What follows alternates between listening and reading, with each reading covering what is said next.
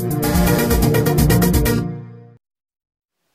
guys, here I have a HP G62 laptop, and we'll be changing the keyboard on this. This is a little different from the Acer we worked on before. The Acer, I didn't need a screwdriver. All I needed was a flat butter knife, plastic knife. On this one we're changing the keyboard because it died. Some keys work, some don't, so we're assuming that it's a keyboard issue. Here's the replacement, and I got this on eBay like for $18. First you gotta do is you have to unplug your laptop, and you have to remove your battery so there's no power in it, prevent any short, any damage to the unit. Once in a while I forget to do this, but I would press a key or a power button on so it could drain any power in the system. Now you take your screwdriver, your small Phillips, and you're gonna see on the bottom of the key, on the laptop, you're gonna see like very small keyboards printed in various locations. This is telling you that there are screws holding the keyboard. So I have 1, 2, 3, 4, 5 that are very visible, and I have one that's hidden. Okay, we're going to take these 5 screws out. It's important to know which one's which because they have different lengths. This one here,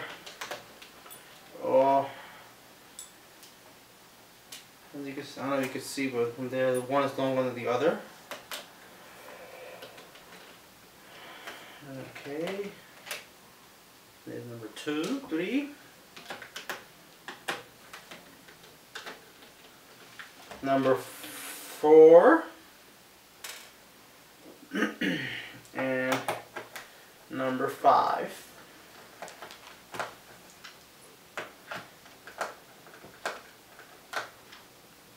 This one's being tough. You want to come out, so we're going to shake it out. There we go. It's right there, number 5. Now, on this one is a compartment. It says it has a memory and the Wi-Fi card. So, you got to take that compartment off. On this one here, I believe the screws might not come out. They get stuck to the embezzlement. To the bezel or the cover. I don't know what it's called. I'm not professional. I just call it. Okay. 1, 2, and 3. Pray it out. Okay. On this one, where's my screw? And it's right in the middle. There it is. It has the same thing, a little keyboard. Alright, so you have 1, 2, 3, 4, 5, 6 screws. Now, we're going to take it out. We'll take the plastic, I love this tool, very economical. And you're going to stick it underneath the key and you're going to pry it. Let's see what's a good spot. Here. There you go.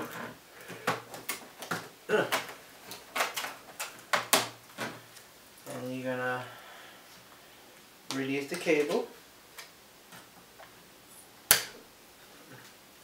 And this is the old one.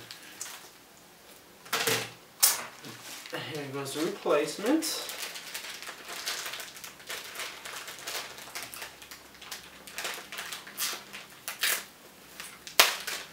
Touch any metal again to try to take any static. I should have done that at the beginning of the video, but I forgot to tell you that. And it's a pretty good replacement, almost the same, exactly the same thing.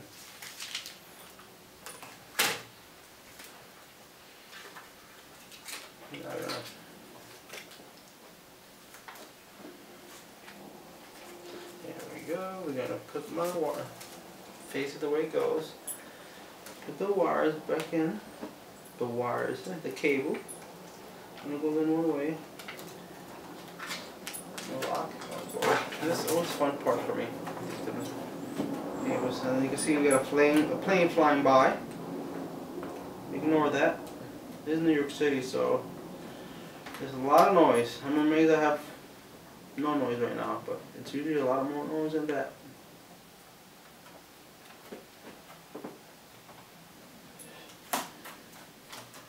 And then you just slide it in and the keyboards, and then you reverse process your screws. You go back to the center screw of the keyboard, we put it right in. Okay, we put this cover back on.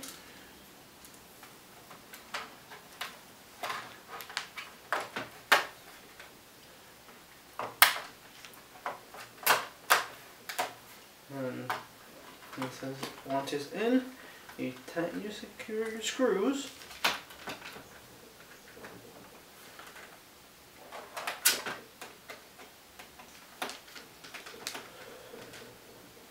And then you put the other screws. Make sure you put the right one, because if they're too long and they're in a short way, they're gonna hit something, either gonna break something or short something out when you put power to it. So remember, the little ones go where the batteries were, and the longer ones go on the outside.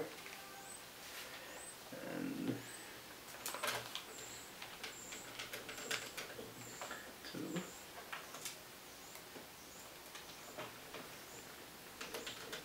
Okay, and we got two big ones here.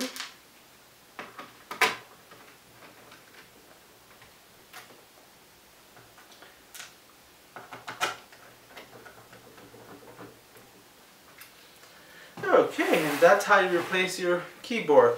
There's an HP G62-347nr, and my keyboard replacement part was, in case you need to get a part number, wow, a lot of numbers here. It's wow, I don't know what to tell you. It's a AEAX6U00010. And you can just look it up by the manufacturer's model number, which is a HP again, G62-347nr. I hope this video was helpful. Take care now.